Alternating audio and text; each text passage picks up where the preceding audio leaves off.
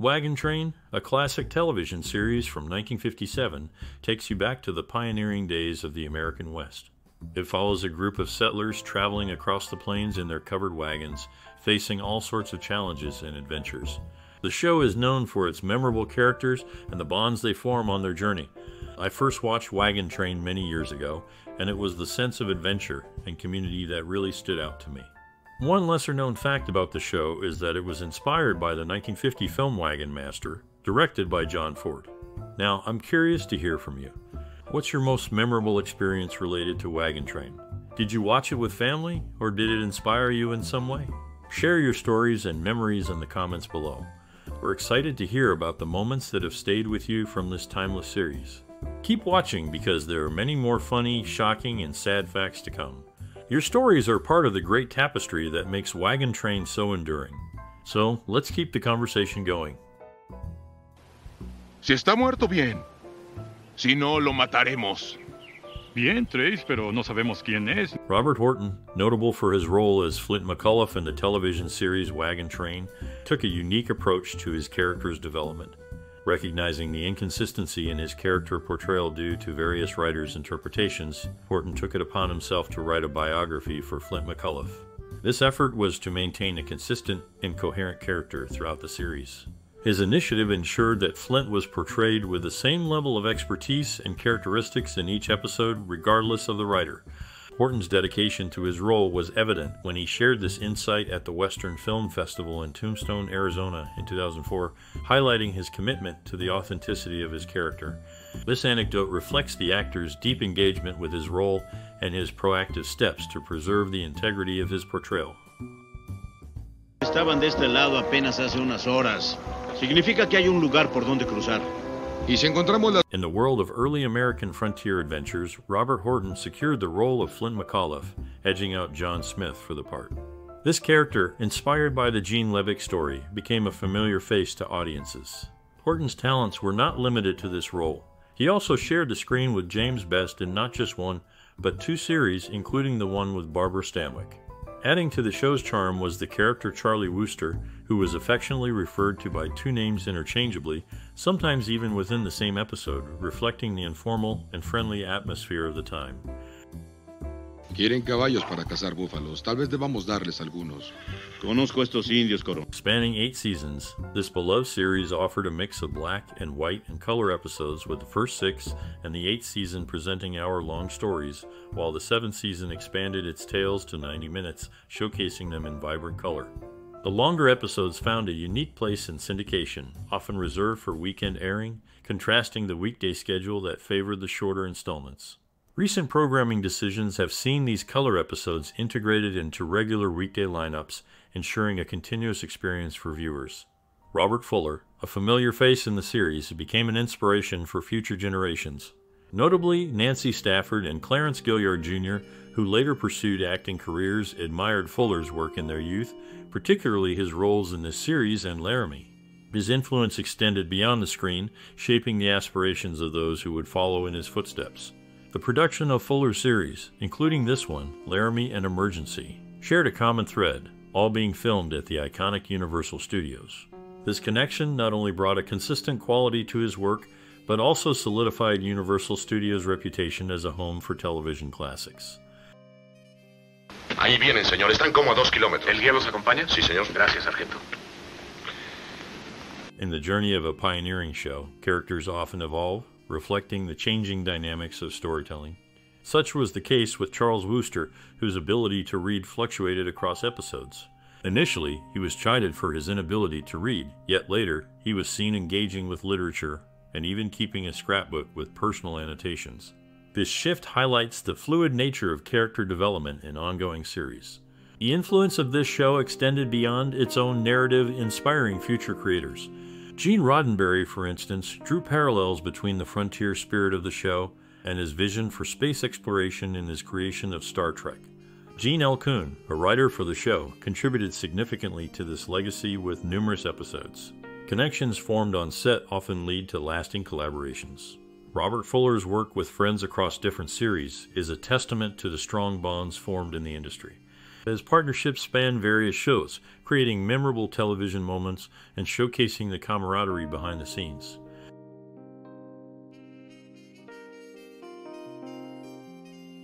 Es muy amable, Mayor Adams. Lo mencionaré en mi informe. In the landscape of television westerns, connections between actors and their roles often cross paths.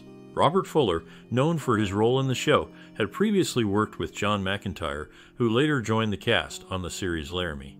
The transition of cast members was not uncommon, as seen when Ward Bond was succeeded by McIntire, both of whom shared the experience of working under the direction of John Ford in their film careers. In a similar vein, Robert Horton maintained a consistent on-screen presence by using the same chestnut Appaloosa and gun belt across different shows, mirroring the practice of actors like John Wayne, who brought a signature style to their roles across various films.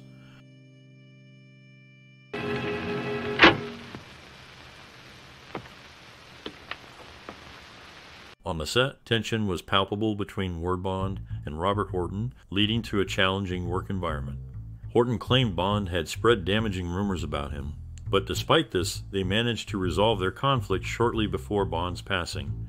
In a unique twist of casting, Michael Burns appeared in 5 separate roles before becoming a regular, portraying Barnaby West from 1963.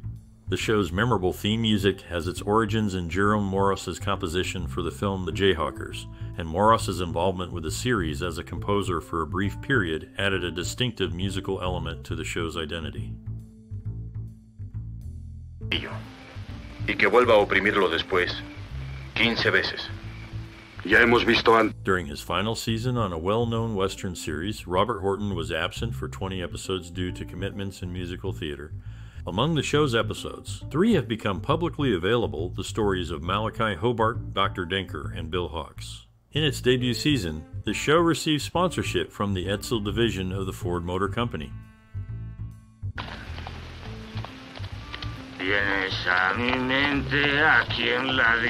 In the landscape of classic television, the passing of Terry Wilson marked a significant moment, leaving Robert Horton as the sole remaining member from the original cast. Denny Miller was widely recognized for his portrayal of Duke Shannon, becoming a familiar face to audiences. Meanwhile, Morgan Woodward distinguished himself with a record number of guest appearances, not only on this show, but also on Gunsmoke, showcasing his adaptability across various roles in the Western genre.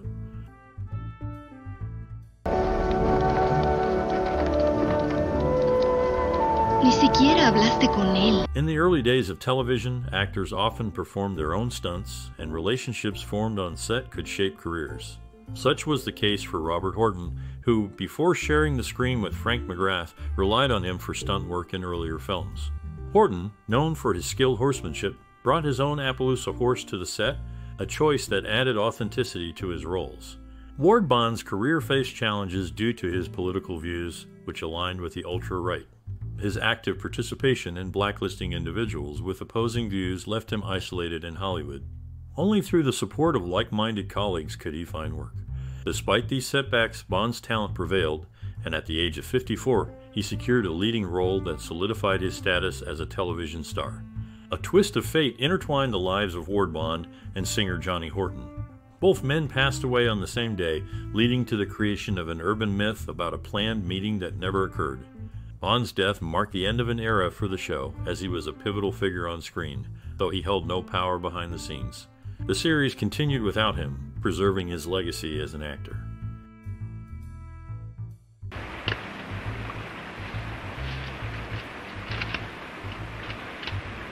The journey of a group of families across the plains was first depicted in the film Wagon Master, with Ward Bond leading the ensemble.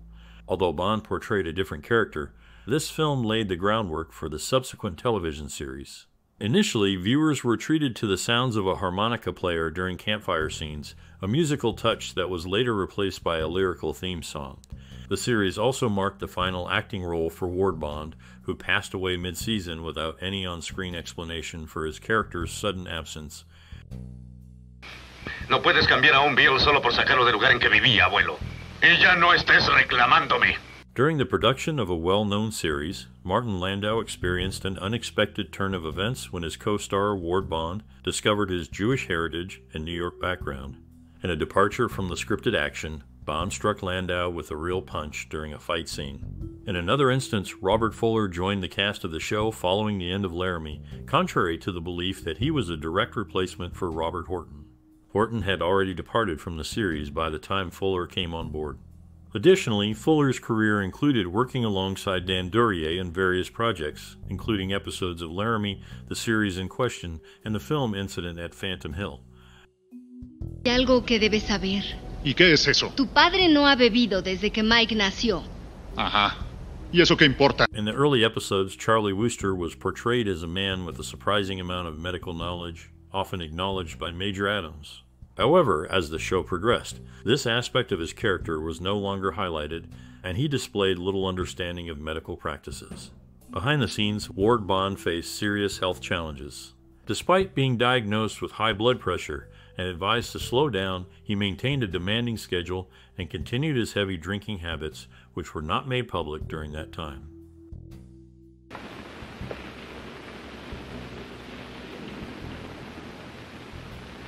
In the world of television westerns, casting changes were not uncommon, and this show was no exception. On the same day, July 29, 9 years apart, two actors who would become key faces in the series were born. Robert Horton, the original Trail Scout, came into the world in 1924. His departure led to the introduction of Robert Fuller in 1933, who stepped into the role, continuing the legacy of the rugged frontier. No podía ser a un niño con oro, así que... In the midst of its journey through the American West, the show faced a real-life tragedy when Ward Bond, who played the beloved Wagon Master Major Seth Adams, passed away suddenly from a heart attack. This occurred during the production of the fourth season in 1960, leaving the cast and crew to grapple with the loss of their leading man. The series continued, but the absence of Bond's commanding presence marked a significant and somber turning point in its history. Es su señal. ¿Están listos? Yo también estoy listo para recibirlos.